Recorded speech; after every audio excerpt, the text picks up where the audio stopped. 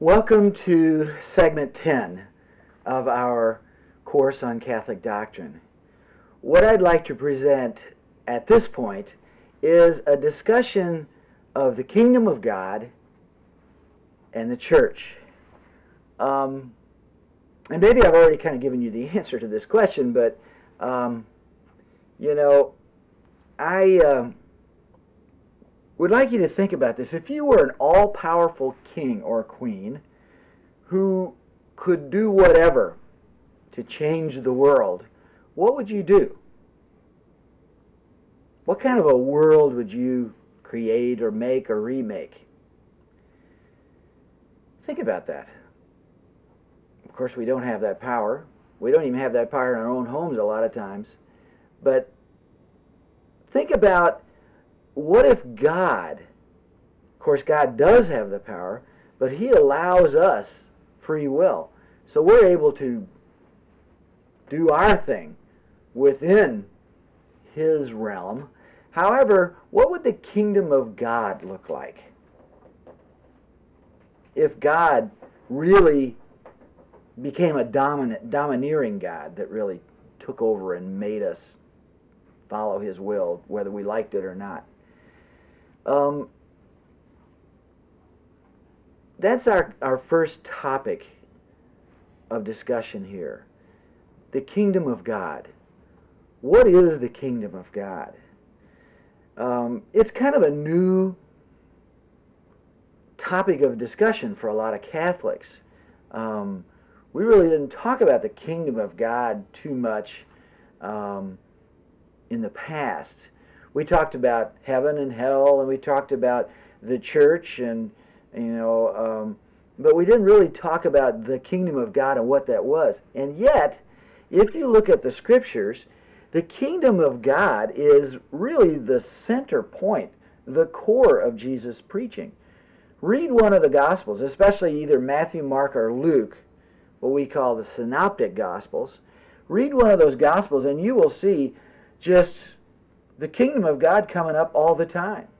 Matter of fact, right at the beginning of Mark, Jesus announces the kingdom. Repent, for the kingdom of God is at hand. What's He talking about here? Well, He's talking about a new vision for heaven and earth. And I just want to break this open a little bit in the first part of our discussion.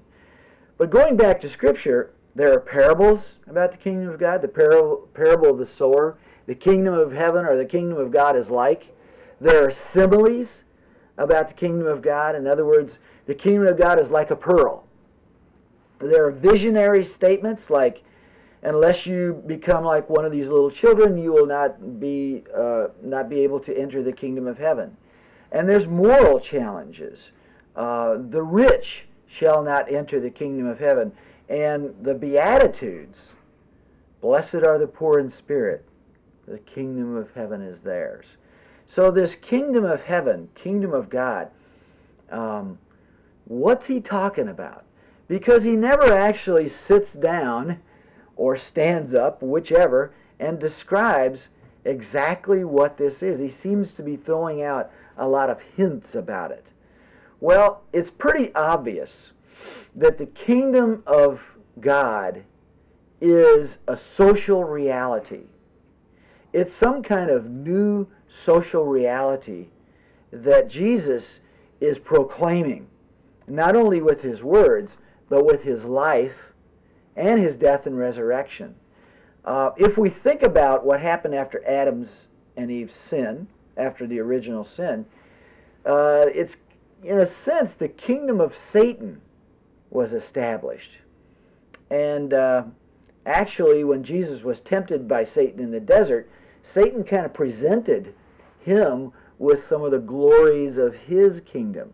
Now, the kingdom of Satan has to do with violence, oppression, war, prejudice, racism, divisions. And so, really, the kingdom of God would be the opposite of that.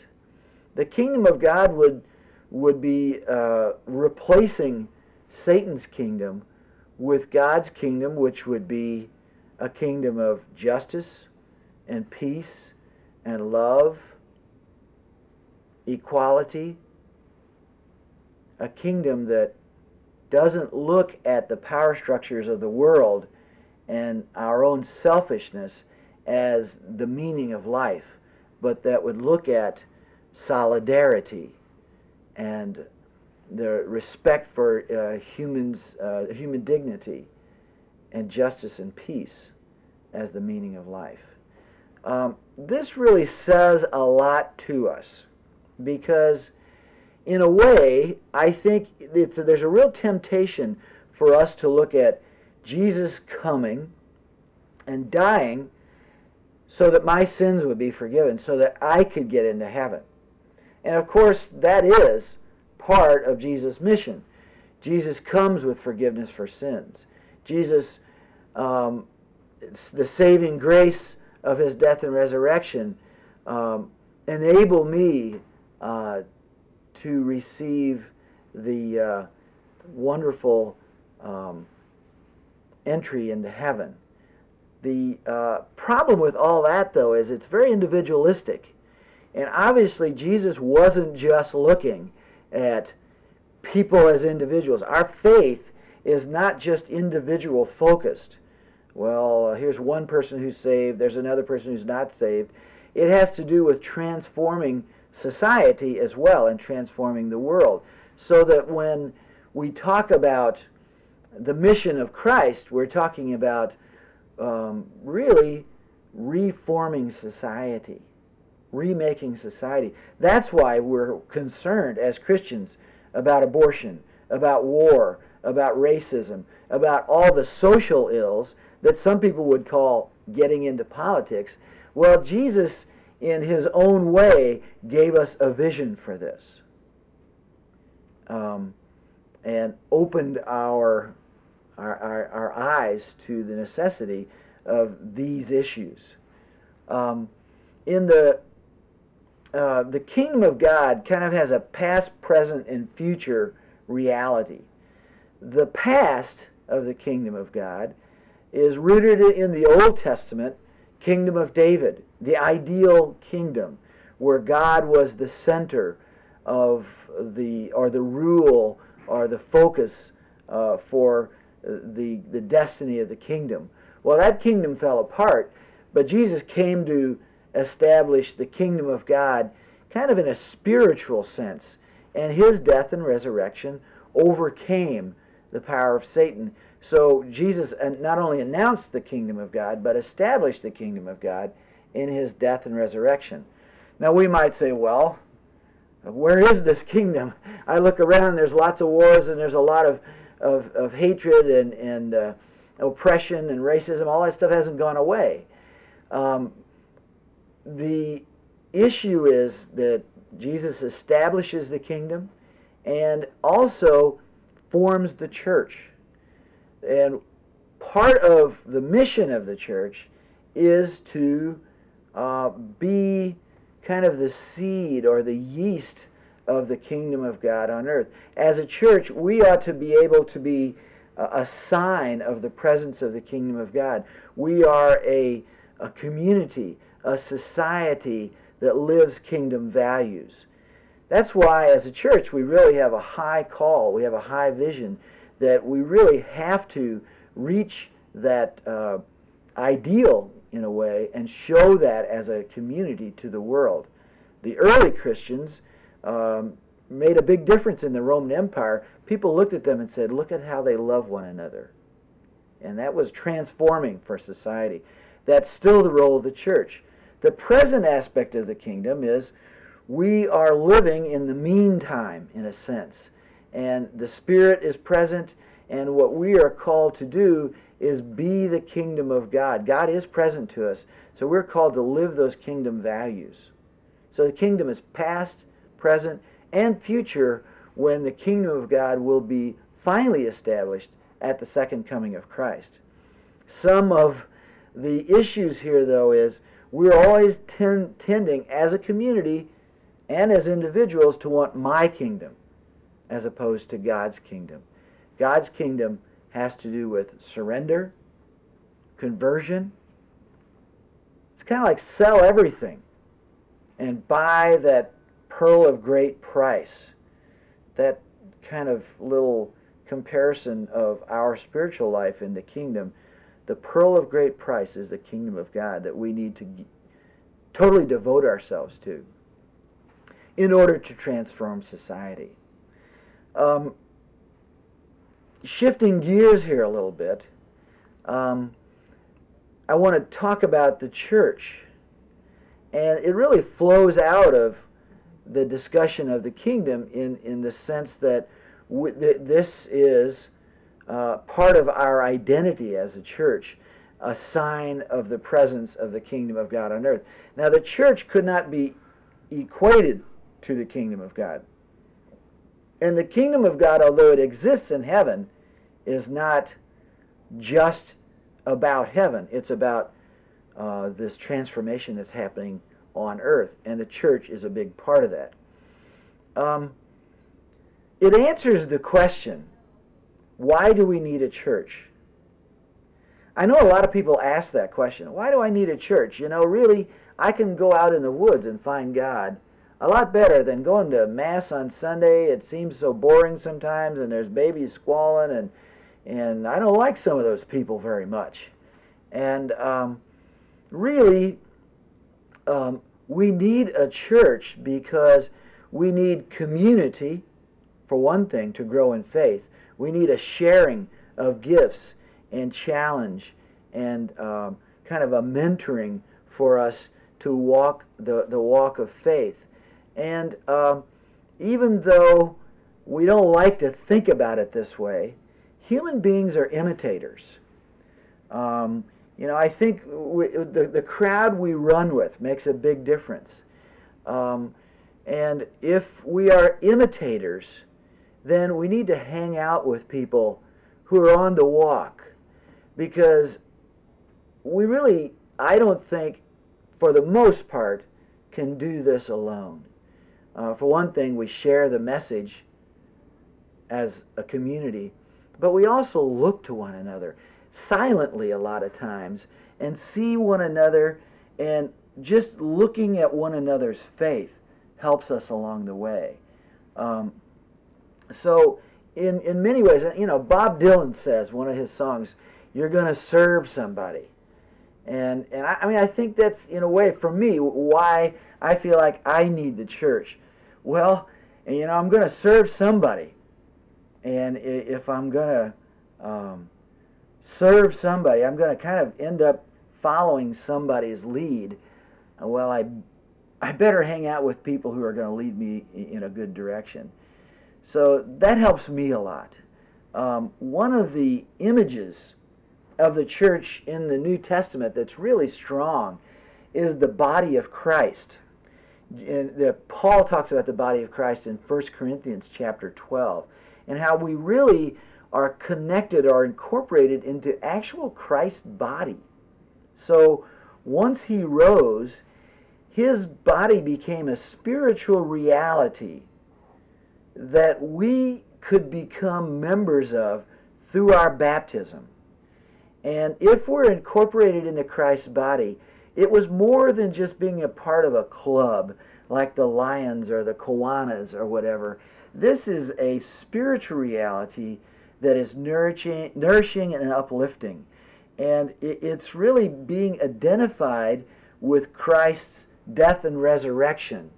Paul talks about when we are baptized into the death and resurrection of Christ. And baptism by immersion really kind of does symbolize this. We go into the waters, we die and rise in a sense.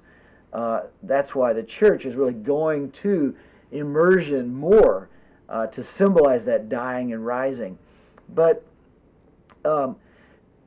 really, Paul was very literal about this body. In other words, Paul was really assuming and teaching that the only way to really be in touch with Christ, the reality of who Christ is to be in his body, in the church. If you're not connected to the body, somehow spiritually you're not connected to Christ. So the whole image that Jesus gives us of the vine and the branches. I am the vine, you are the branches. You cannot survive alone. You have to stay connected. And so that's what the church is. The church is this body that keeps us in connection to Christ, especially through the sacraments, especially through the Eucharist. We are intimately, even physically, connected to the life of Christ, the life of the church. It's going on within the church. And so that's why, as Catholics, we look at this whole aspect of we are the church that stretches through history back to the time of Christ to be so important. You know, we have the 4 marks of the church. We have, and I'm going to do these out of order a little bit because I'm talking about this, but we're apostolic. You know, and I think this really does mean something. It's more than just, well, we're the church with the longest history, but in a way I've heard it said that when I shake hands with a priest, who shakes hands with the bishop, who shakes hands with the pope, it's like I'm shaking hands with the person who touched the person, in a succession of people all the way back to someone who touched Christ. So in a way, I'm in touch with Christ physically through this line of succession, this kind of passing on of faith and community that's happened throughout the ages. So we are apostolic in the sense that we pass on the apostolic faith. We are successors of the apostles and the disciples. The church is also one. We are one in the sense that we are united through the Holy Spirit. And the Holy Spirit brings us together. We have customs and laws and rules and sacraments and everything, and everybody kind of sees the Catholic Church as being very kind of united or even uniform around the world. We have the same mass structure, even though it's not all the same language anymore around the world. But we are one in the sense that the Holy Spirit resides in the church and brings us together. And some of these unifying factors are demonstrations of that. We are also Catholic.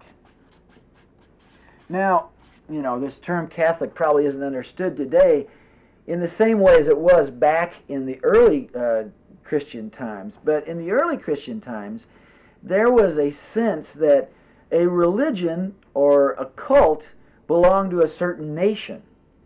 There were Egyptian cults, there were Syrian cults, there were Greek cults, there were Roman cults, and they were all somehow connected to that political entity. Well, what Catholic meant in those days, and I think what still means today, is this is the one universal faith that, because of who Jesus Christ is for the whole world, all of humankind, is not a national faith, but a faith that speaks to all cultures. It's a faith that breaks boundaries. We are Catholic, one community for all people. Universal is what the word Catholic means. And we do see ourselves as being universal in terms of including and being a worldwide church. And last but not least, we are holy. Means, in other words, the Holy Spirit again. This doesn't mean that we are necessarily all holy people. We're all seeking holiness, but it's the Holy Spirit that brings us to holiness. It's the Holy Spirit within the body of Christ, within the church, that connects us with God, and the grace of the Holy Spirit resides in the church. So we have the means of salvation. We have the grace of God's life and love within the church available to people.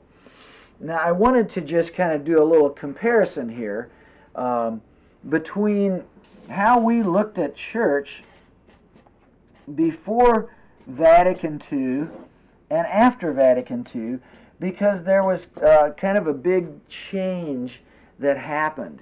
You know, in Vatican II, and the Vatican Council, the Second Vatican Council happened in the early 1960s, 1962 to 1965. John the 23rd was the Pope that called the council. He died in 63, and then Paul the Sixth continued it until 65. And it was the first council in really it was the first council since Vatican I in 1870. So, and it really marked a kind of a change in kind of mentality or attitude in the church, but not a change in any of our dogmas or essential doctrines. But one of the changes in Vatican II that did happen, that really moved us as a church from one place to another, was we had a different kind of concept of, or we broadened our concept, I guess I should say, of what the church was in the world and how we conceived ourselves. In Vatican I, we still had a mentality of the church being kind of a fortress. We were the bark of Peter on the stormy seas of life. It's almost like Noah's Ark. And if you stayed in the church, you were safe. We looked upon ourselves as an institution. Now, all these things about the church are still true, but they were somewhat narrow at this time, and the Council Fathers really thought it would be good to kind of open it up and broaden it somewhat. The institution was looked upon as the reality of what the church was. We were very defensive. We were still kind of defending ourselves against the Reformation that happened back in the 16th century. We saw ourselves as very unchanging. Authority, the Pope and the bishops, the authority of the Pope and bishops, and their role to teach, sanctify, and rule was a big part of what we saw ourselves as church, as that was our role in the world, to defend against error, to fight against the evils of the world. We saw ourselves as kind of a pyramid form, with the Pope and the bishops at the top, and then priests and clergy and nuns, and the laity were down here. And the laity, in many ways, not completely, were there in order to get to heaven. In other words, the church was a means of grace. And if you stayed with the church and you obeyed the commandments the church gave us, we would get to heaven. That was much of what we thought about ourselves. With Vatican II, the church was seen more as a mystery. In other words, it was a mysterious, grace-filled community. And it wasn't just kind of this fortress or institution. It was looked upon as the people of God. Before Vatican II, the church was identified, we saw the church as the Roman Catholic Church, and possibly the Orthodox as well. But with Vatican II, we focused a little bit more on what I mentioned before, baptism. All the baptized are in some way members of the church. And it was true that we never celebrated baptism again for Protestants if they were entering the church, if they were validly baptized. There was more of an openness to the world. We weren't so defensive, and openness to other Christian traditions as well. We saw ourselves as more, the mission was to evangelize the world, to promote justice, to make a difference in the world. We also saw ourselves as a little less of an institution and more of a community. The Pope and bishops were seen as servants of the people of God, still with their role as teacher, but we all kind of shared that role. Laity were seen as having a very specific role in the ministry of the church. We saw ourselves as being part of the priesthood of Christ, part of the effort to make the world a better place, really part of the effort to bring about the kingdom, to help bring about the kingdom, to live a kingdom lifestyle. With Vatican II, we had the concept of the universal call to holiness. Everybody was called to holiness.